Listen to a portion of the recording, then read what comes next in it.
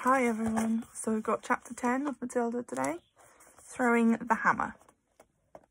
The nice thing about Matilda was that if you ever met her casually and talked to her, you would have thought she was a perfectly normal 5.5-year-old child. She displayed almost no outward signs of her brilliance, and she never showed off. This is a very sensible and quiet little girl, you would have said to yourself. And unless for some reason you started a discussion with her about literature or mathematics, you would never have known the extent of her brain power. It is therefore easy for Matilda to make friends with other children. All those in her class liked her. They knew, of course, that she was clever because they had heard her being questioned by Miss Honey on the first day of term, and they knew also that she was allowed to sit quietly with a book during lessons and not pay attention to the teacher. But children of their age do not search deeply for reasons. They are far too wrapped up in their own small struggles to worry overmuch about what others are doing and why. Among Matilda's newfound friends was a girl called Lavender. Right from the first day of term, the two of them started wandering round together during the morning break and in the lunch hour. Lavender was exceptionally small for her age, a skinny little nymph with deep brown eyes and with dark hair that was cut into a fringe across her forehead. Matilda liked her because she was gutsy and adventurous. She liked Matilda for exactly the same reason. Before the first week of term was up, awesome tales about headmistress Miss Trunchbull began to filter through to the newcomers. Matilda and Lavender, standing in the corner of the playground during morning break on the third day, were approached by a rugged 10-year-old with a boil on her nose called Hortensia.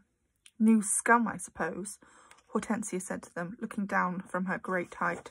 She was eating from an extra-large bag of potato crisps and digging the stuff out in handfuls. "Welcome to Borstal," she said, spraying bits of crisp out of her mouth like snowflakes. The two tiny ones, confronted by this giant, kept a watchful silence. "Have you met the Trunchbull yet?" Hortensia asked. "We've seen her at prayers," Lavender said, "but we haven't met her." "You've got a treat coming to you," Hortensia said. She hates very small children. She therefore loathes the bottom class and everyone in it. She thinks 5-year-olds are grubs that haven't yet hatched out. It went on another fistful of crisps, and when she spoke out again, out sprayed the crumbs. "If you survive your first year, you may just manage to live through the rest of your time here. But many don't survive. They get carried out on stretchers screaming. I've seen it often." Hortensia paused to observe the effects these remarks were having on the two titchy ones. "Not very much. They seem pretty cool, so the large one decided to regale them with further information.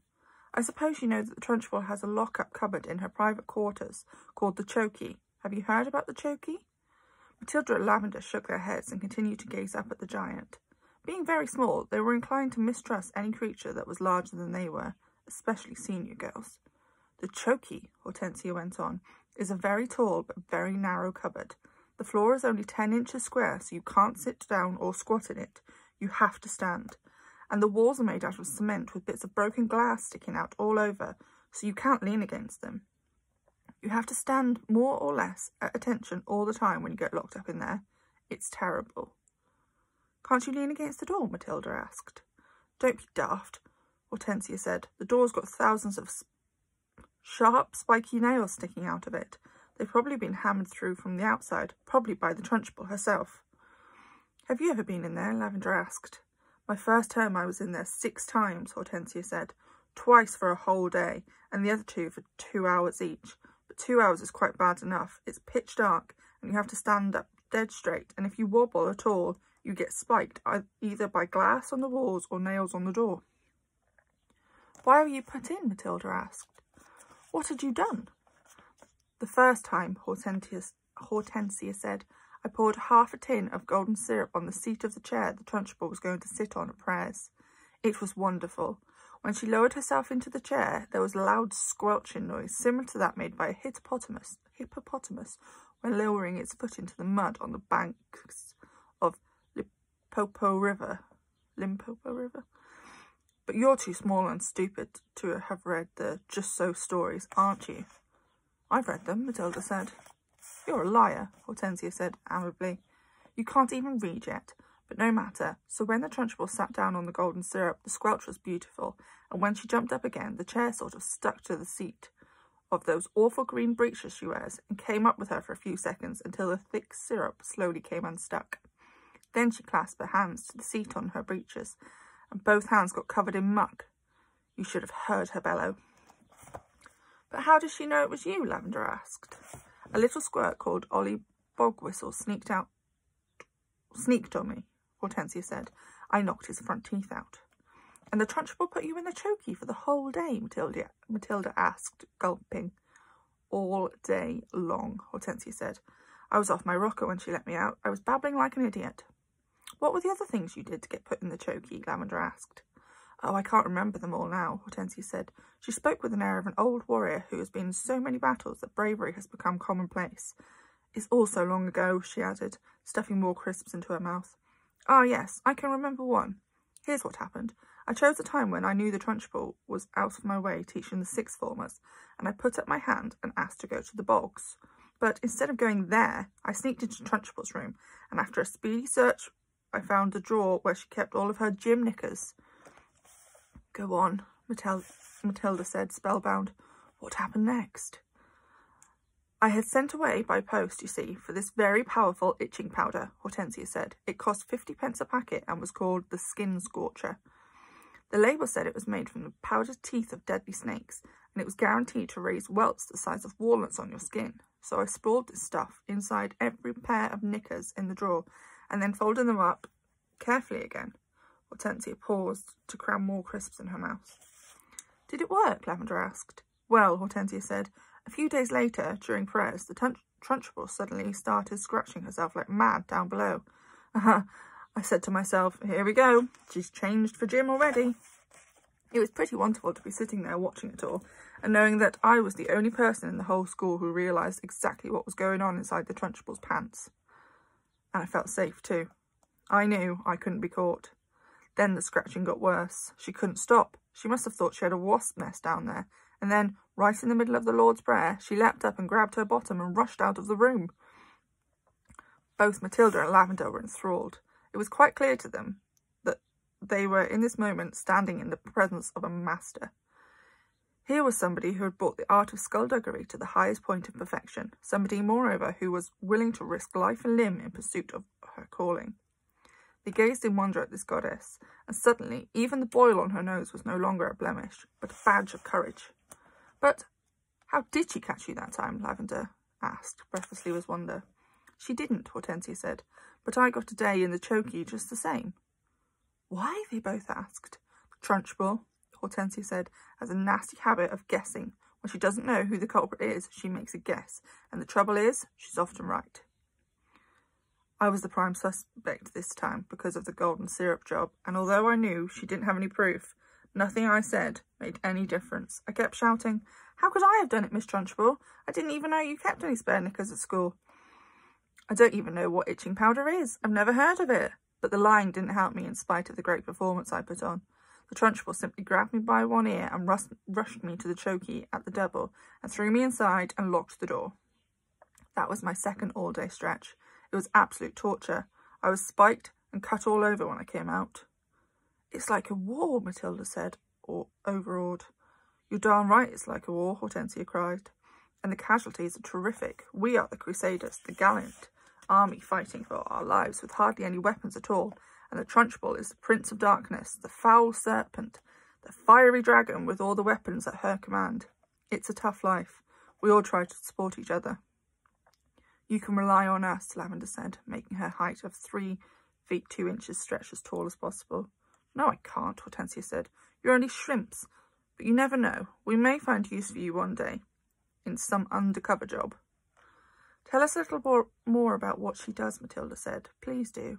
I mustn't frighten you before you've been here a week, Hortensia said. You won't, Lavender said. We may be small, but we're quite tough. Listen to this then, Hortensia said. Only yesterday, the Trunchbull caught a boy called Julius Rotwinkle eating licorice all sorts during the scripture lessons, and she simply picked him up by one arm and flung him clear out the window. Our classroom is 1 floor up, and we saw Julius Rotwinkle go sailing out over the garden like a frisbee and landing with a thump in the middle of the lettuces. When the Trunchbull turned to us and said, "From now on, anybody caught eating in class goes straight out this window." "Did this Julius Rotwinkle break any bones?" Lavender asked. "Only a few," Hortensia said.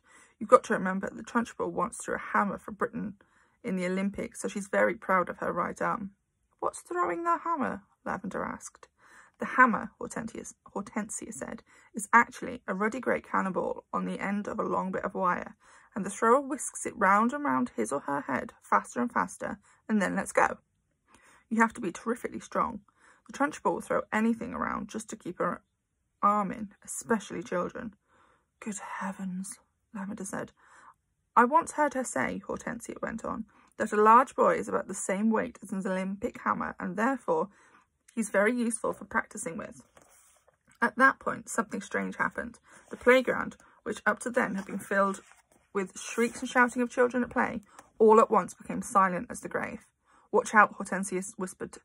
Matilda and Lavender glanced around and saw the gigantic figure of Miss Trunchbull advancing through the crowd of boys and girls with menacing strides. The children drew back hastily to let her through, and her progress around the asphalt was like that of Moses going through the Red Sea when the waters parted. A formidable figure she was too, in her belted smock and green breeches. Below the knee, her calf muscles stood out like grapefruits inside her stockings. "Amanda Thripp," she was shouting. "You, Amanda Thripp, come here." "Hold your hats," Hortensia whispered. "What's going to happen?" Lavender whispered back. "That idiot Amanda," Hortensia said, "has let her long hair grow even longer during the holes, and her mother has plaited it into pigtails. Silly thing to do." "Why silly?" Matilda asked. "If there's one thing the Trunchbull can't stand, it's pigtails," Hortensia said. Matilda and Lavender saw the giant in green breeches advance upon the girl of about 10, who had a pair of plaited golden pigtails hanging over her shoulders. Each pigtail had a blue satin bowl in the end of it, and it looked very pretty. The girl wearing the pigtails, Amanda Thripp, stood quite still, watching the advancing giant, and the expression on her face was one that you might find on the face of a person who's trapped in a small field with an enraged bull which is charging flat out towards her. The girl was glued to the spot, terror-struck, pop-eyed, quivering, knowing for certain that the day of judgment had come for her at last. Miss Trunchbull had now reached the victim and stood towering over her. "I want those filthy pigtails off before you come back to school tomorrow," she barked. "Chop 'em off and throw 'em in the dustbin, you understand?" Amanda, paralysed with fright, managed to stutter. My mum likes them. She plaits my hair for me every morning." "Your mummy's a twit," the Trunchbull bellowed. She pointed a finger the size of a salami at the child's head and shouted, "You look like a rat with a tail coming out of its head." My mummy thinks it's lovely, Miss Trunchbull," Amanda stuttered, shaking like a blancmange. I don't give a tinker's toot what your mummy thinks," the Trunchbull yelled. And with that, she lunged forward and grabbed hold of Amanda's pigtails in her right fist and lifted the girl clear off the ground. Then she started swinging her round and round her head, faster and faster, and Amanda was screaming blue murder, and the Trunchbull was yelling, "I'll give you pigtails, you little rat." "Shades of the Olympics," Hortensia muttered. "She's getting up speed now, just like she does with the hammer. 10 to 1 she's going to throw her."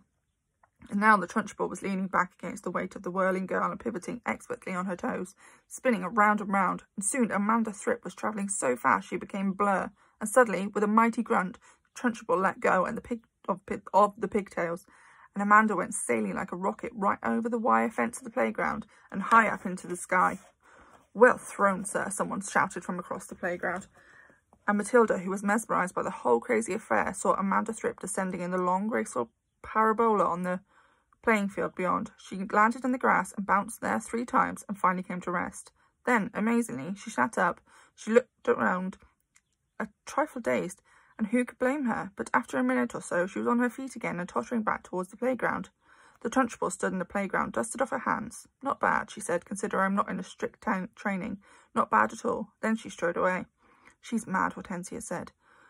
"But don't the parents complain?" Matilda asked. "Would yours?" Hortensia asked. "I know mine wouldn't. She treats the mothers and fathers just the same as the children, and they're all scared to death of her. I'll be seeing you two. I'll be seeing you sometime, you two." And with that, she sauntered away. Oh.